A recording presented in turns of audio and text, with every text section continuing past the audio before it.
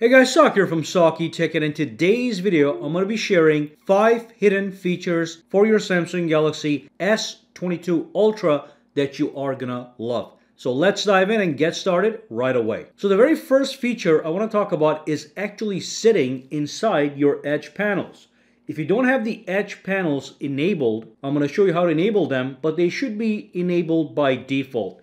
So to enable and activate that feature, you want to go to your settings, you want to go to display and scroll down and go into the edge panels, alrighty? And then simply make sure this is enabled. If you have this off, it's not going to show up. If you turn this on, the edge panel is going to show up. This thing right here you can pull from the side. And then go to panels and make sure you have the Smart Select active, okay? You can activate the rest, but I'm going to show you this one right here that has a hidden feature. So let's go outside. And let me just go to a website right here. So here's a website. And what I'm going to do is I'm going to pull in my edge panel. And I'm going to scroll over to the one that is the Smart Select, which is this one right here. Now there's a hidden gem at the bottom here that is known as Pin to Screen. So let me show you what that means. So I'm going to tap this. And you're going to get this window you can move around. And what I'm trying to do, let's say, is some kind of research. So let's say I want to get this information here, okay, and pin that to the screen, tap on pin to screen, and now it's over here, as you can see, in this square block. And if I go anywhere, that just stays on the screen. So now I can launch my Notes application, call somebody, text somebody, and I have this information that I can use to relay to them without having to memorize it. Okay, so that is absolutely fantastic. On top of that, there's a couple more things you can do with this. Let's say you need this information later. So you can tap on this guy and you can simply minimize it. Okay, so it just stays right there on the corner, super tiny. Tap it again to expand it and move it back into place. And also tap it. You can exit out, or if you want to save this as a screenshot, only this selected portion, you can tap on this download button, and that's going to save it to the gallery for future use. So that is absolutely fantastic. Now, one more related feature, you may or may not know this, but again, if I'm on a website, and let's say I want to copy all this text, sometimes when it's a link, it's hard to copy it because when you click it, it just takes you to the website.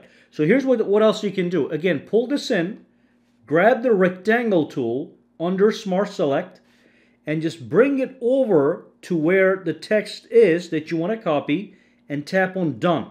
Once you do that, at the bottom you have this T symbol. Tap it. It is going to extract that text from the photo and just give it to you just like that, and you can copy that or you can share that right away. It's up to you. So you can do this with anything. You can do it from a picture, you can extract text, or you can extract text from anywhere on the screen. You can even extract this thing right here. Just as an example, bring it here, tap on Done, tap on T, boom, it extracted the 53 degrees and also the time and the AM.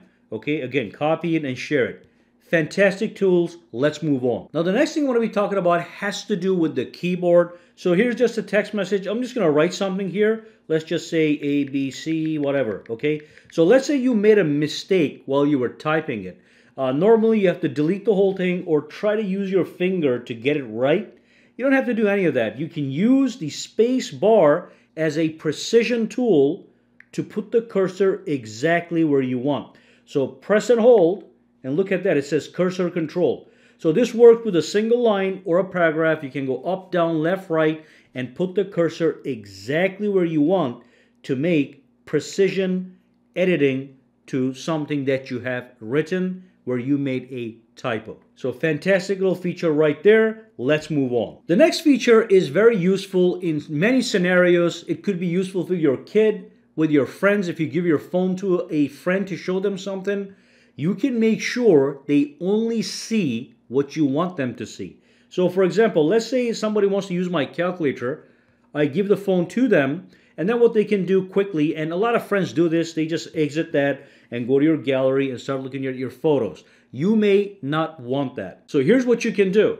Normally when you bring up the calculator, you can tap this button and there's an option here that says pin the window. That pins and locks a window and only you can exit it. Now to activate that feature, let me show you what to do. Go to your settings, go down to security, should be somewhere over here, biometrics and security.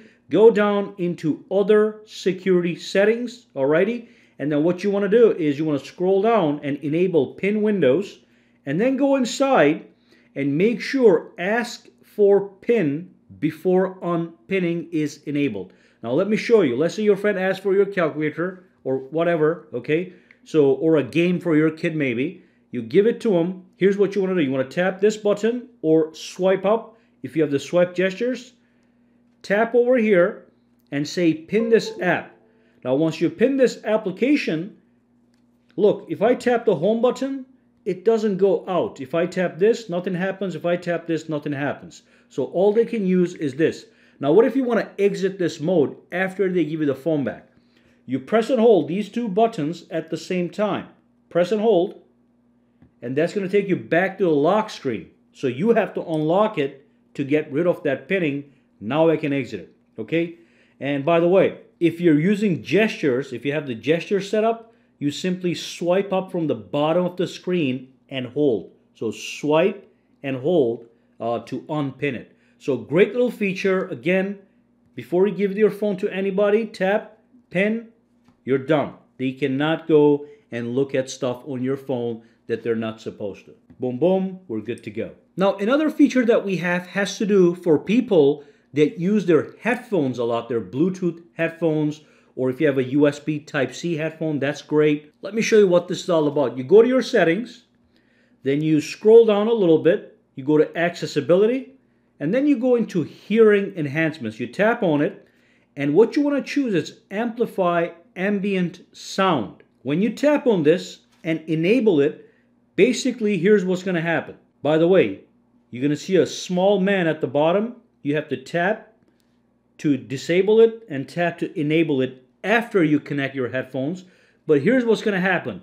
This option, if you turn it on by tapping that little guy, is going to amplify the sound around you even if you have headphones on. So if you're listening to music in the subway and somebody's trying to warn you of something or just trying to talk to you, you are going to be able to hear them clearly with this option. This option is going to amplify the ambient sound further with headphones. So great little hidden feature that you can use. Now one more feature I personally love to use has to do with sharing. So let's say you're in your gallery and you want to share some photos or whatever. Okay, now normally when you select your items and you tap on share, what happens is at the bottom here is a mess. Okay, apps you never use might show up right here. In my case, I use OneDrive, Drive, and Gmail, and Messages, and WhatsApp to share all the time. So I have them set up here.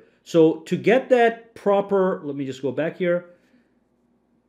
To change the order in which app shows up under the share screen, what you want to do is you want to tap on More, and then all you do is you tap on Edit, okay? And then you simply move whatever you want to show up in the first place, and whatever applications you want to show up are going to be here, favorites, and then these are the other apps, okay? So let me just grab this as an example, just put it right here.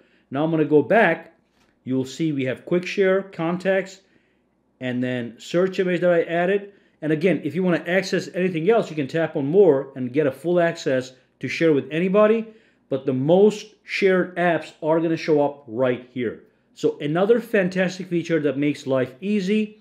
And that's it for this video. Any questions, comments, or concerns, drop them down below. Let me know. For now, guys, have a fantastic day.